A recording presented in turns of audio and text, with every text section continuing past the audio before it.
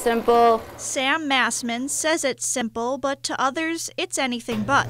This is a 44-pound block. Sam owns Dina Pizza in Rhinelander, and she's been the owner since she was just 21 years old. It just came by me from my former boss. This is what I wanted to do, and he gave me the opportunity instead of going to school.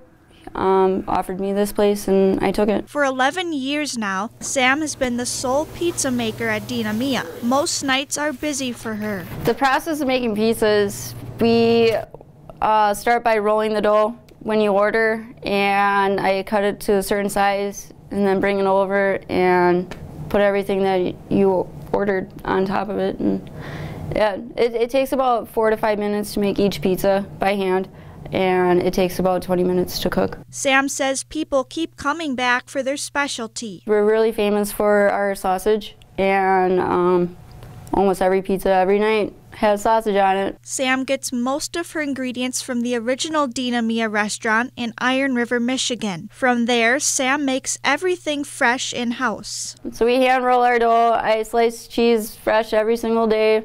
Pepperoni, I make the sauce every day. And yep, a lot of work. Sam takes pride in each and every pizza she crafts by hand, so that customers get the same feeling and then we let it cook when they bite into it. Reporting for Newswatch 12 in Rhinelander, I'm Morgan Johnson.